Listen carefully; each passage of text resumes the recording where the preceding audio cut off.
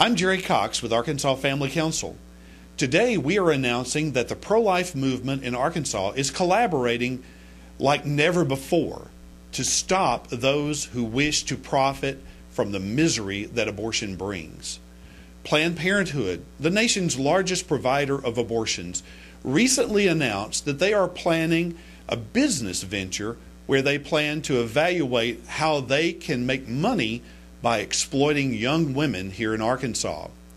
We're here to say that we will not sit idly by while this happens.